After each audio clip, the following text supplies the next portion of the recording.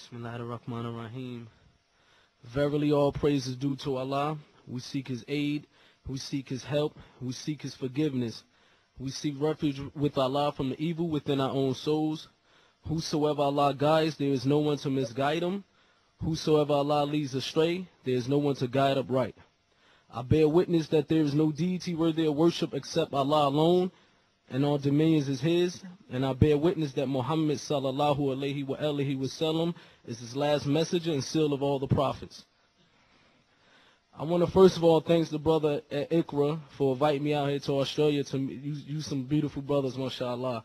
And when I told the brothers I called home to America, I said, man, the brothers out here have some good hearts, man. These brothers are very organized. I told them I did tours around the world, and none of my tours is organized like the brothers out here, man. They got itineraries and everything in advance. I said, man, I wish they was my managers in the dunya, in Jahiliyyah, but alhamdulillah, we met in Islam. The brothers at Ikra, man, one of the things I respect about the brothers when they called me and they told me the situation was happening in Australia with the Muslim youth, and the knowing the age of the brothers at Ikra, man, it was amazing to me because it's not too many times where you see the young brothers, you know what I mean, trying to come together, caring about the other brothers. Usually, because as youngsters, man, we all have shortcomings. Every Muslim have shortcomings, but we always into our own world, man. So when the brothers reached out, man, that shows something special about the brothers, man. And the brothers of Ikra, they really trying to do their best. So in Islam, man, we should all support these brothers. We should all unite.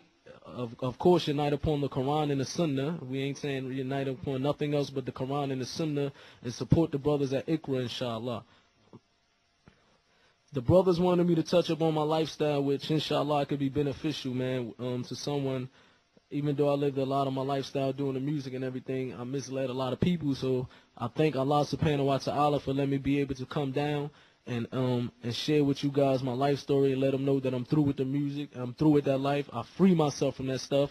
So on the day of Yom Kiyama, inshallah, I can say, look, well, Allah, He knows everything anyway, but at least the Muslims will know that I freed myself from that lifestyle. I grew up in New Jersey. I had parents that reverted to Islam, African-American father and a Puerto Rican mother. They converted to Islam, and at the age of 3, my mother and father, they got murdered in front of me. In the time in America, a lot in Jahiliyyah, we used to have this thing where we say, this is my godfather, and this is some practices we picked up from the Kufa. And unfortunately, it came into the Muslims back then, and because we didn't have the proper knowledge of Islam. So the people that killed my mother and father, one of them was my godfather, and there was a group of these so-called, they like gangbangers in America. They called the Nation of Islam. And these are the people that killed my mother and father. So when I was 3 years old, they got killed. I got shot in my foot. I had a 6-month-old brother in the house, and I had a 4-year-old brother with me. We moved with my grandparents at the time after the murders of my parents to another neighborhood. My grandparents were Christian. And in this household, it was also a couple other cousins around the same age of us. So eventually we started getting into the streets. We started getting into the street life because, you know, of course, the grandparents can't control us. We have no parents around. We started fumbling into the street life. At this time, I didn't have Islam, know nothing about Islam. All I knew that I had a mother and father who was Muslim. The only thing I know about Islam is we don't eat pork. And this is unfortunate. This is what a lot of the uncles and the fathers back in the day was teaching their kids. Look, we Muslim. We got a book called the Quran. We don't eat pork. So this is the only thing I know about Islam, and unfortunately, I strayed away from the religion of Islam. I started going to church. They started trying to force Christianity on me. I started going to church and things like this. But the main thing that happened is we turned to the streets, man. Like I was telling the brothers in America, out here in Australia, the Ikra brothers, that we turned to the streets because when we walked out our doors, it was there. We didn't have nothing else, man. This is what we had. But if we had another way out, we wouldn't be doing the things that we used to do. And unfortunately, when he was telling me what the Muslims and the youth that's doing out here today, it seemed like, you know, they got good parents.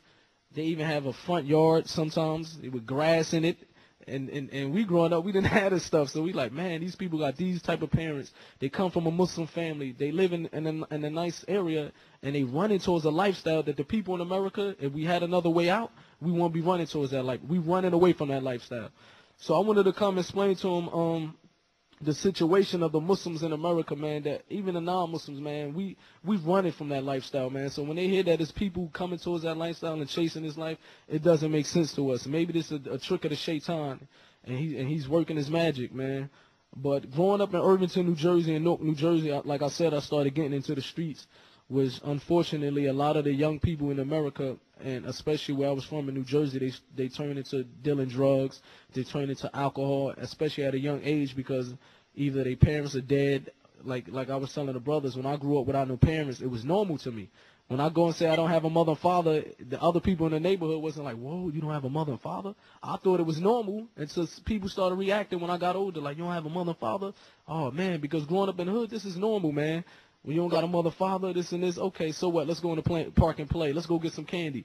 This is how the people is in the inner city, because this is a normal lifestyle. Majority of the fathers are locked up, or if they're not on drugs, they either dead. So this is what happened, especially in the African-American community, until Allah subhanahu wa ta'ala brought Islam to us. That was the only way out of that darkness, was Islam. And that's why you got so many people in America and generally just run into the religion of Islam. You know, they run into it head on. And that's the only thing we have out there. Alhamdulillah. So basically, when I turned to the streets and everything, and I started doing music. This is the time where I started writing and trying to get into music. And there was a childhood friend of mine named Gaddafi. This was his rap name. His name was Gaddafi. I ran into Gaddafi after I didn't see him in some time, and I found out that he was he was rapping, doing music also, and his brother was Tupac Shakur. So his mother said, look, when Tupac come into New York, I'm going to introduce you, boom, boom, boom, y'all get together, things like that, inshallah. So we got together. When I met Tupac, I already got kicked out of high school, unfortunately, but alhamdulillah, I'm going to go back. So any kids in here, stay in school, man. It's very important. I don't care if you think you're a gangster, you think you're tough, you think you're a thug. It's going to come a time in your life where you're going to wish you would have stayed in school. So stay in school while you're still in school. And alhamdulillah, now I have to go back and get my GED and get my high school diploma and, you know, take time out. So while you guys are already in school, man, don't stay in school, you know, because I don't care wherever you go, man. Nobody likes a dummy. You know what I mean? They don't respect people that don't have no knowledge. You don't get a job. They look down on you, even in the land of the Muslims, man. When I try to do hijrah, I'm thinking, man, maybe I left this music. Let me go to the land of the Muslims and get a job. They said, where's your diploma? Where's your paperwork? So paperwork, school, all that stuff talk. So stay in school, man. And back to the story, I started doing music with Pac. And I moved out of Irvington, New Jersey, Newark, New Jersey, to Atlanta. And then I went to Los Angeles, California. When I went to Los Angeles, this was at a time when Tupac signed to a record label called Death Row Records. Now, going to Los Angeles, man, this was a part of my life that changed me because, like I said, I was 16, 17 years old, no mother and father. We just signed record deals to one of the biggest rap labels, rap record commercial labels in the world.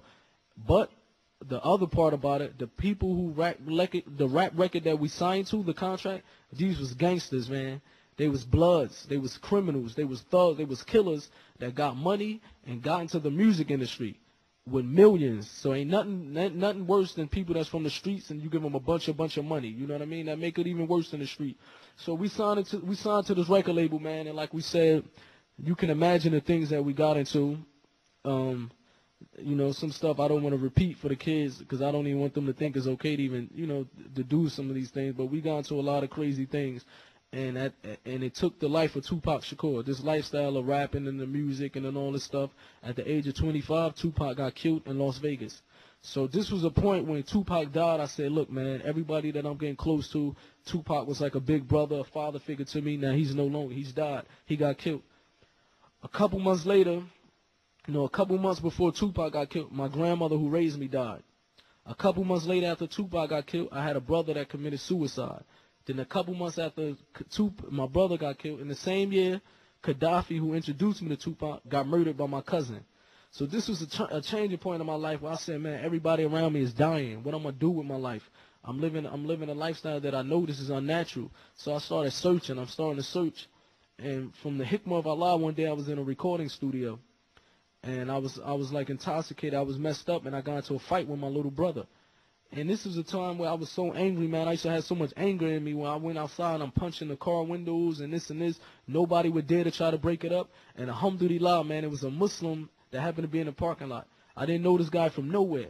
He walked up to me, and he had good character, mashallah. He was smiling. He said, what's your name? What is wrong with you? Why is you doing this? Instead of him just grabbing me, stop what you doing, yelling at me, he used hikmah. He calmed me down. So next thing I know, I'm having a conversation with this stranger. And usually in America, when a stranger walk up to you, you know to go the other way because you like, man, this guy, he crazy.